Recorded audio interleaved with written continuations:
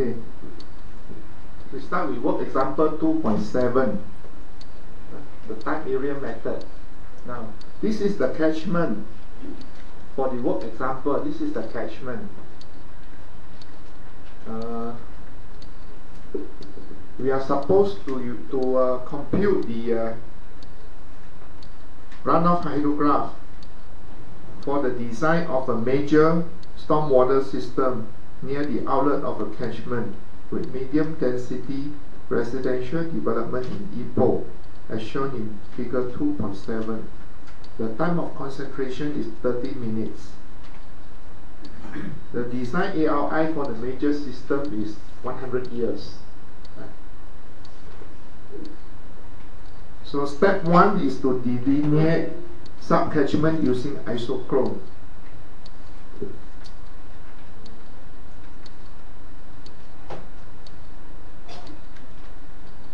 Okay, first of all, you use a topo map.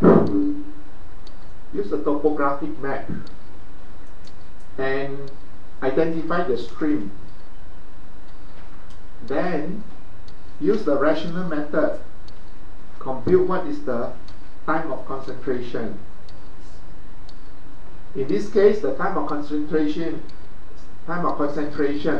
is about 30 minutes.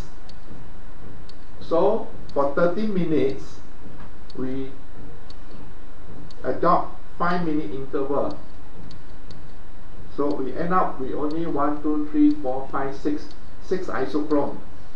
It's just nice.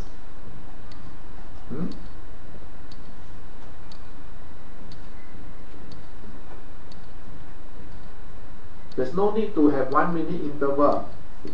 If you use 1-minute interval for 30 minutes, you have 30 isochrone. It's a bit difficult to manage. You got 30 rows and 30 columns in your time area diagram, and you will not improve the accuracy anyway.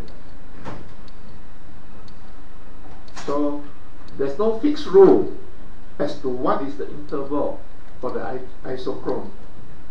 The important thing is not to have too many. What do you mean too many? I think anything more than 10 or anything more than 10 is considered too many isochrone.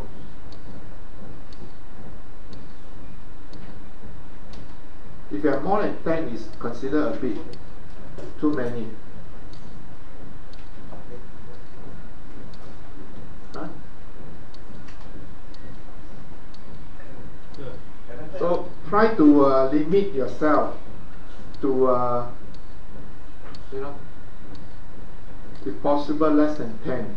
Some people even say more than 5 or 6 is too many, but I think with spreadsheet we can handle maybe 10 or 12, depends. Sometimes you have no choice, maybe 12 also can, but I won't do it if it's more than 20. Yes, question? So the number of isochrone is regardless how many for the optimum one. Yeah. Okay, the answer to that question is that because we cannot have too many isochrones, it's difficult to manage. So theoretically, there's no limit to the catchment area. Theoretically, but in practical sense, it's not recommended if you have a catchment too big. Not recommended. If you have a catchment that is hundreds of kilometers square and very long time of concentration, a lot of isochrone, then it's going to be very messy. If you use time area method, it's going to be messy. This method is suitable for smaller project sites, like what is common for most engineers. Small development site, few kilometers square the most, You know, time of concentration maybe few hours. You know, 2 hour, 1 hour, the most. You know. Then you can manage. If you have if the catchment size is too big, it's difficult to manage. So in that situation, what would you do? In that situation, you will go for other method like the hack HMS method in workshop number 2. Those methods have no limit, unlimited, unlimited catchment size, unlimited, and much more powerful. So this method is supposed to be a design method. It's for design only. Quick estimate for design purpose. Yeah, it is not an analysis method. It's not. Okay. So in this case, we adopt 5-minute interval for 30-minute time of concentration. We end up with 6 isochrone. So the subcatchment area, we tabulate it in column E, which is column E here. This column, we tabulate it here. This is incremental.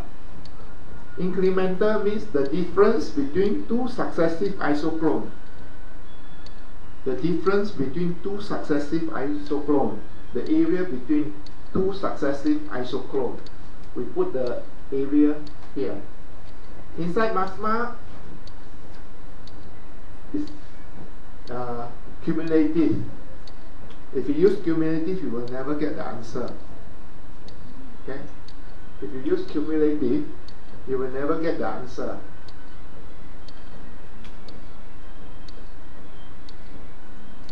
So we have somebody from JPS, right? Yeah. Our JPS officer is at the back there. So I better make sure yeah. No, yeah. With due respect, yeah. It's a fact. I'm not saying finding fault. It's a fact that the formula inside MSMA is wrong. For this one, it's cumulative. Inside MSMA, actually, it's not. It's incremental. And I get the most comment about this. A lot of my participants, they say they have done the computation. Why they can never get the answer? That is the reason. It's cumulative inside the MSMA, but it should not be. It's actually incremental. It makes a lot of difference. It makes a lot of difference. If it's cumulative, everything will be very high. You see, the answer will be many times higher. That's why most people, they find the answer is so much higher. Why? Because they use cumulative. It should not be. It should be incremental. If you go through after when I explain, you will become clear. From first principle, it cannot be cumulative because it only take into account the rainfall on that catchment area, the sub-catchment. It cannot be the whole catchment. Or else the time area method doesn't make sense.